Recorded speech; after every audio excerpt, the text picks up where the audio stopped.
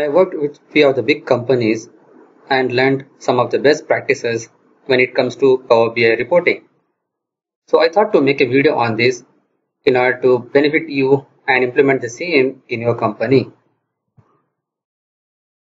Hi, I'm Mohammed Adnan and welcome to my channel TAIK18. Here we discuss about the Power Platform like Power BI, Power Apps and Power Automate as well as YouTube and Excel things.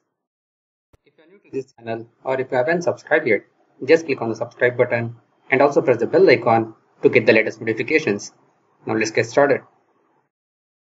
So when it comes to the industry best practices, there are 7 things you need to follow.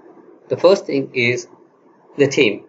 The theme must contain the company base colors, its font size and font type as well, font family. So all these things come under the theme. The next thing is the report name. So the report name is also must so that the user can understand what the report name is actually.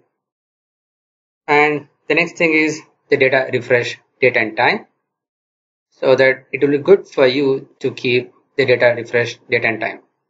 So the data refresh date and time is helpful because whenever the Power BI report refreshes, it just have the refresh date time, not the actual data date time. So it is better to have a data date time inside to the report on the top right corner as well. And the next thing is the logo. So the logo should be on the top right or top left based on the business requirement because that resembles the company and then the brand. And the next thing is about the visual alignments.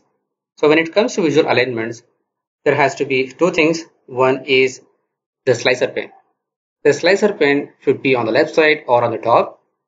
And one more thing to note here is in the slicer pane, you had to keep this options like the date, brand, category and others in a sequence way, which is important. It has to be on the top and the less priority, less important thing should be at the bottom. So likewise, it's just easy for them to filter the report based on the selections.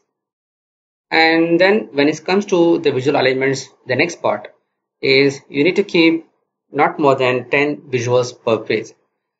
The good thing is it will also improve the performance and it will be easy for the end user to grasp what the report says.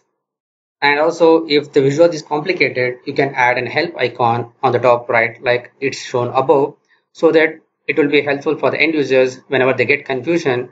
They click on that, they will get an idea about what the visual actually says and what it actually inside to that visual or graph or table. And the next thing is you can add the contact information. Contact informations, it will be helpful for end users as well because whenever they get some doubts on the report or is there any bugs in the report, so that it will be easy for them to contact you or whoever the developer is.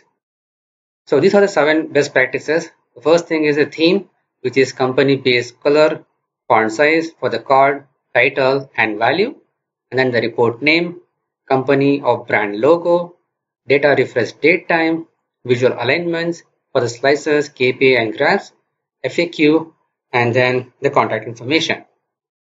So these are the 7 important best practices of the big companies. So if I miss something else, please let me know in the comment section below. If you like this video, just click on the big thumbs up button. If you are new to this channel or if you haven't subscribed yet, just click on the subscribe button and also press the bell icon to get the latest notifications. But make sure you turn on the notification on your devices. If you're not a member of our channel, just hit the join button to know in detail about it.